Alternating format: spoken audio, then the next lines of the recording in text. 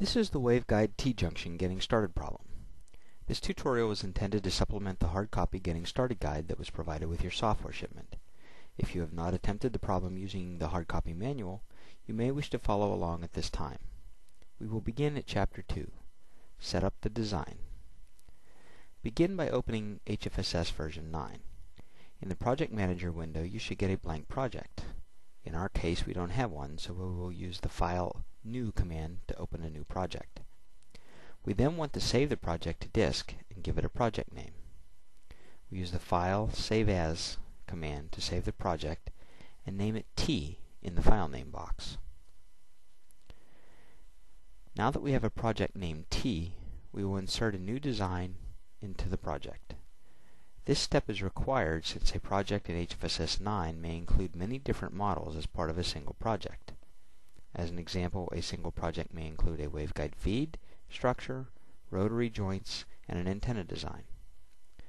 Once the HFSS model is inserted, we will rename it by clicking on the name in the project tree and using the Rename menu. We have renamed the design T model.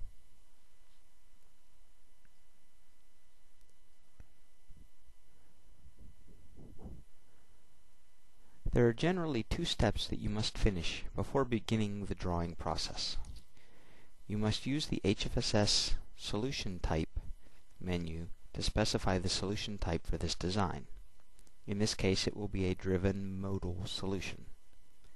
If you typically use a specific solution type, you may set it as the default by selecting Tools, Options, HFSS Options, and changing the default solution type with the pull-down menu. Second, you should generally set up the units under the 3D Modeler Units menu. For this waveguide model, we will set the units to inches from the default of millimeters. You may set the default unit so that you can skip this step in the future by selecting the Tools, Options, General Options menu and changing the length selection under the Defaults tab. We're now ready to begin creating the model of the waveguide T. Begin creating the T-junction by selecting the Box function from the Draw menu.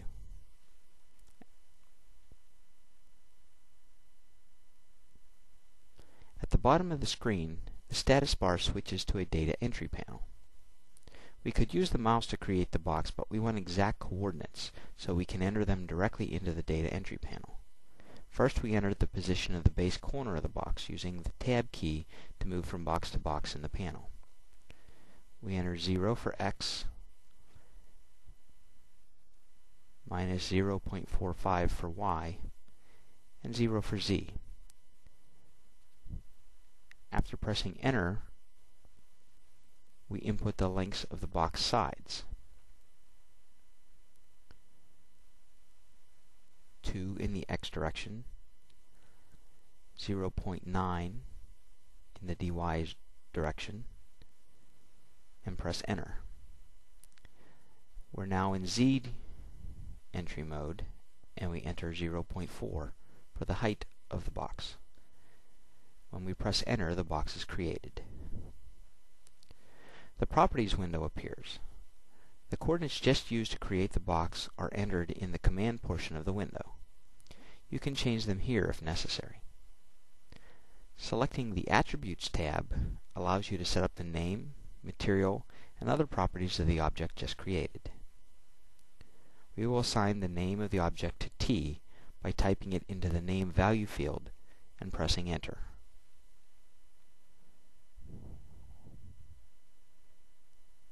The material should be set to vacuum by default, which is what we want for this object.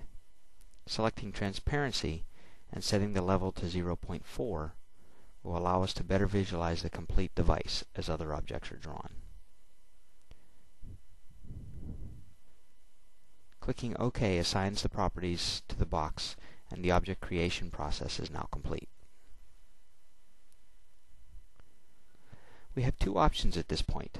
We could continue to create the structure and create ports at the end as was required in previous versions, or we can add a wave port now and allow it to be copied with the object when we use the Duplicate command. Duplicating the port will save time, so we will do it now. Enter face selection mode with the shortcut key or by right-clicking in the model window. Click the face located at x is equal to 2. Right-clicking in the modeler window or on the excitations entry in the project window will allow you to select Waveport.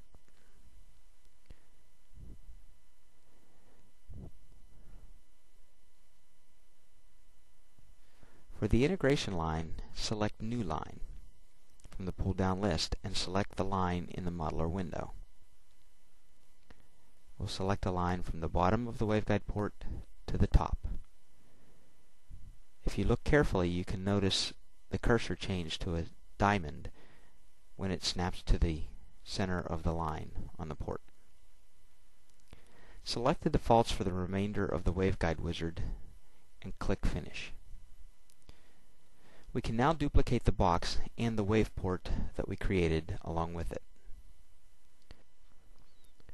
First, we make sure the option is set in the HFSS options menu. In this case, you can see Duplicate Boundaries with Geometry is set. Then we select the T object in the model tree and select Edit, Duplicate, Around Axis.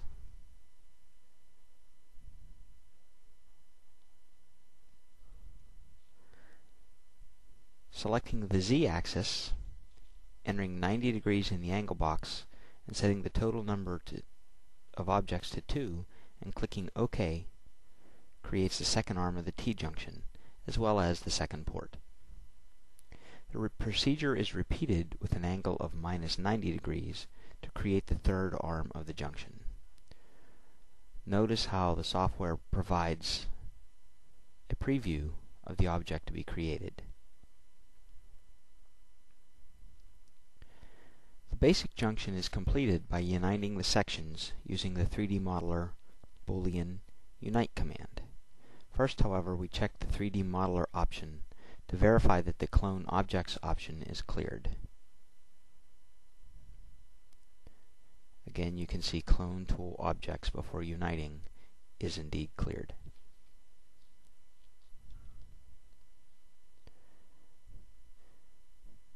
Using the model tree, we'll now select all 3 objects by holding the Control key down and use the 3D Modeler Boolean Unite command. In order to be able to adjust the power split between the arms of the T-junction, we add a septum.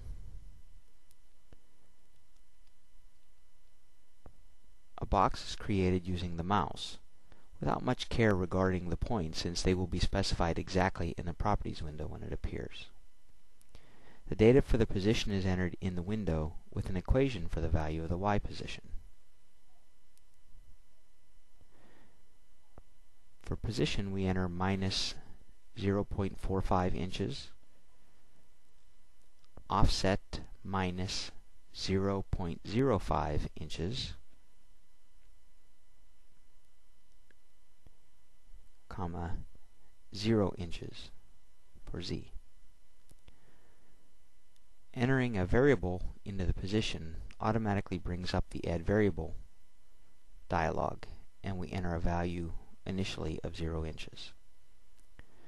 We then set the X size to 0.45 inches, the Y size to 0.1 inches, and the Z size for the septum to 0.4 inches.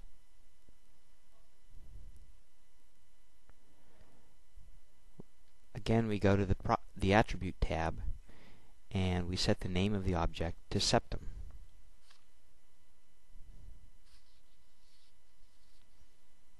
And click OK. In order to complete the model, we need to subtract the septum from the T. In the model history tree, again we select both objects. First the T as the base object, and then holding the Control key down, the septum. Once both objects are selected, we use the 3D Modeler Boolean Subtract menu to subtract the parts. the T being the blank part and the septum being the tool part. Click OK, and the model is now complete.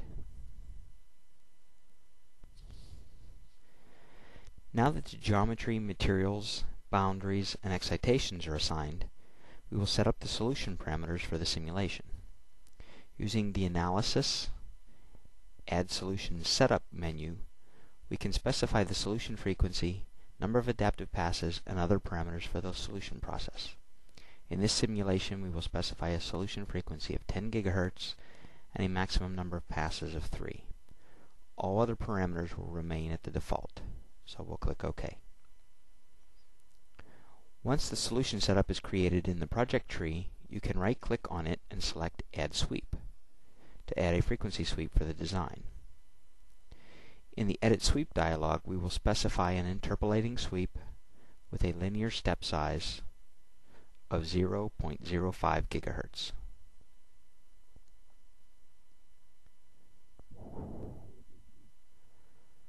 The start and stop frequencies are set to 8 and 10 GHz respectively. All other settings will remain at the default values. After selecting OK, the frequency sweep appears in the project tree under Setup 1. The user should note that multiple analysis setups and frequency sweeps are possible for any design. Now that everything is properly set up, the user should validate the design using the HFSS Validation Check menu. Here you can see we've validated this design and all aspects of the design are properly set up. This step may be run at any time during the setup process to help guide the user through the design setup process. At this point, the problem is ready to simulate. We'll click Analyze and wait for the solution to be completed.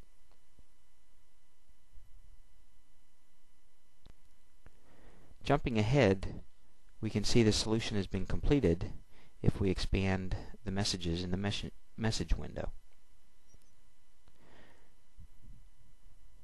Now we want to change the position of the septum so we can compare that design to the first design. We change the septum position by changing the value of the variable offset that was designed during the initial design setup. To change the variable, right-click on the design name and select Design Properties. Under the Local Variables tab, you will see the variable offset listed with a value of 0. Change the value to 0.2 and click OK. The geometry is automatically updated and is ready to be reanalyzed without losing the results of the first simulation. You can see in the model window the geometry has indeed changed. We now select Analyze in the project tree and allow the software to complete the simulation of the altered design. Once the solution process is complete, the results may be viewed in a variety of ways. First, we will create a plot of the S parameters. In the project tree, we right-click on Results and select Create Report. For this report, we will simply use the defaults for the report type and the display type. Clicking OK brings up the Traces dialog box with the Y tab selected. We select the three S parameters of interest: S11, S12, and S13.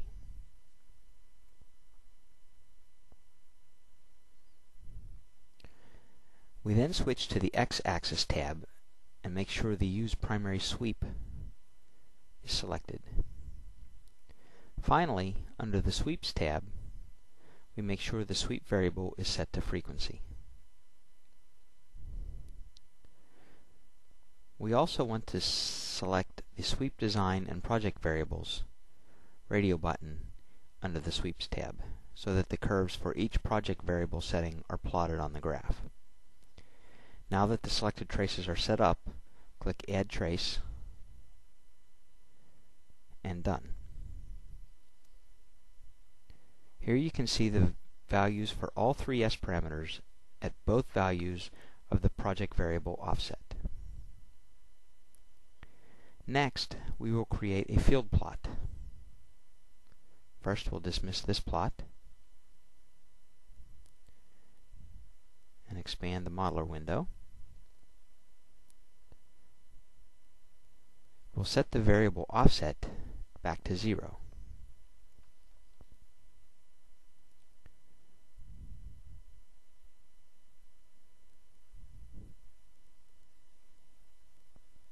After resetting the variable, we make sure we're in the Select Faces mode by clicking in the 3D model window.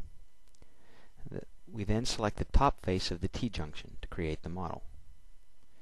Using the Plot Fields menu from either the HFSS menu or by right-clicking on the Field Overlays item in the Project Manager, we select Mag E as the quantity to plot. Verifying that Setup 1 Last Adaptive is selected, we click Done, and the field plot is created and displayed.